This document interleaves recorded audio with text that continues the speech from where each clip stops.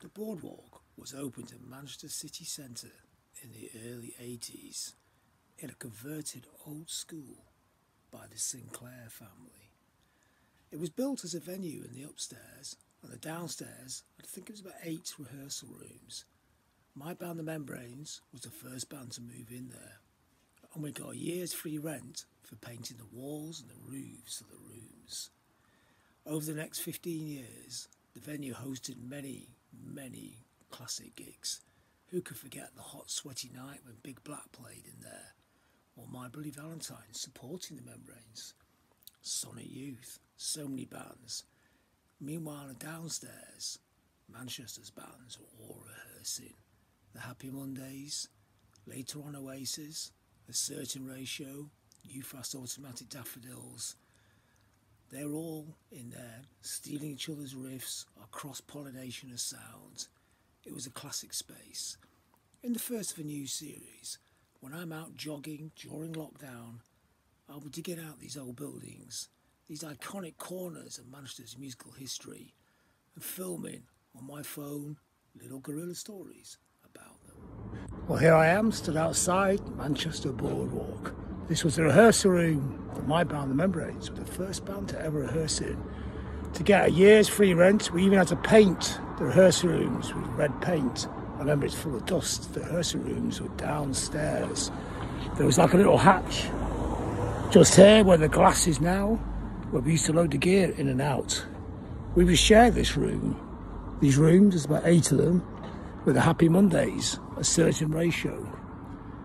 Years later, Oasis were next door to us when we returned there, 94, 95. This was a hatch here. This was the front door of the Boardwalk. Just here, now been converted into kind of posh offices.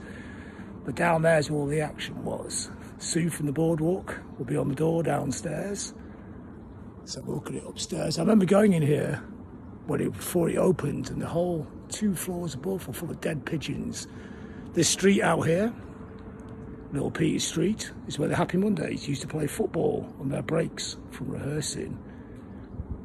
Then if we go around the back here, we can see the back of the rehearsal rooms. Oh yeah, the plaque, the bizarre plaque that I had to put up there. Not factually totally correct, but half correct. That's always a good thing. So we go down Little Peter Street, then we come along here. Actually, the building just behind us here, all these new flats, is where Joy Division used to rehearse in TJ Davidson's with Buzz Cox, Johnny Marr, loads and loads of other people. But that's all gone now. There used to be a little cafe at the bottom where everybody went to. The tail end of that little cafe is during the Boardwalk days. Round here, round we go, down the street. As we see here, coming up, these windows at the back, the rehearsal rooms were down there. I can't remember who's in the front room. I remember Oasis used to rehearse in that one there, down this little glass gap here. Union Jack was there painted on the wall.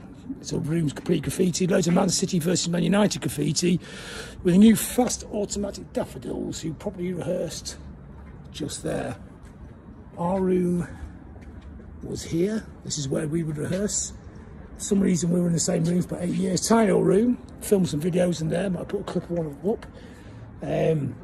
You could hear Oasis next door rehearsing I'm the Walrus over and over again, hundreds of times, just one riff. That's why they got to the top, because they were professional. The rest of us were just amateurs. The Happy Mondays actually were in nearly every day as well, far more professional than you'd ever believe, although their idea of professionalism is probably different from a lot of other bands. So there you are, a little piece of Mancunian musical history.